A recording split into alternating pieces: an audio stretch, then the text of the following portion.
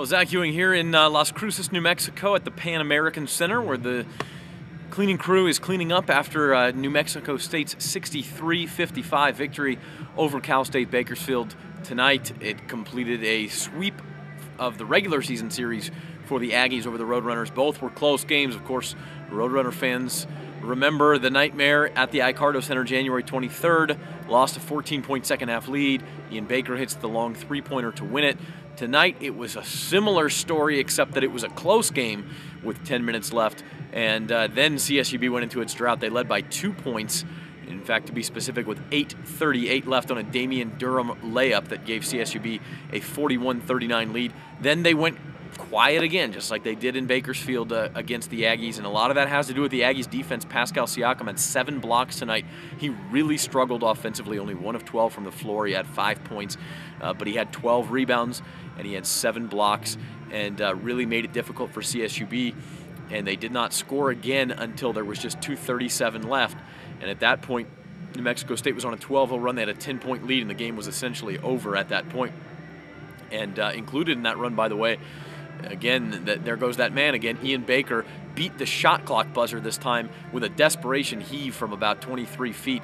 That gave New Mexico State the lead for good at 43-41. And then the next 2 daggers came from a guy that local Bakersfield fans know well, Braxton Huggins, who was our Player of the Year for B-Varsity a couple of years ago at Miramonte. He's a sophomore here at New Mexico State.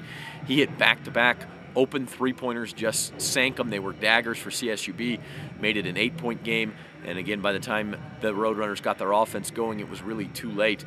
So that was really the story tonight.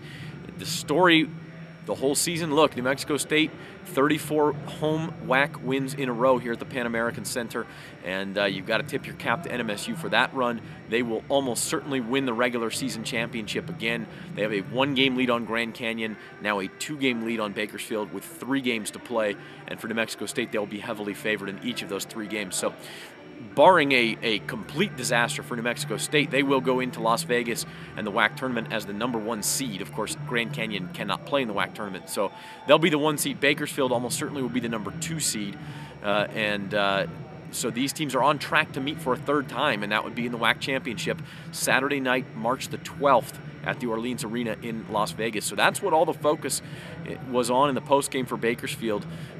You know, tip your cap to New Mexico State. They beat us tonight, but can we possibly get them in Las Vegas? Until then, New Mexico State continues to give Bakersfield problems. This is 11 wins in 11 tries all time against the Roadrunners, and the Roadrunners have themselves an Aggie problem. The good news for Bakersfield, they probably will get 1 more chance against New Mexico State, and it will be for all the marbles in the Western Athletic Conference Saturday night in Las Vegas in 3 weeks. So we'll catch up with you then in Las Vegas. CSUB will have to win a couple of games to get there. On Thursday's quarterfinals and Friday's semifinals, New Mexico State will most likely get a bye to the semifinals, and they would play Friday to get into the Saturday night final against possibly CSUB. So again, your final score tonight from the Pan American Center in Las Cruces, New Mexico. It was New Mexico State 63, Cal State Bakersfield 55. Signing off, everybody.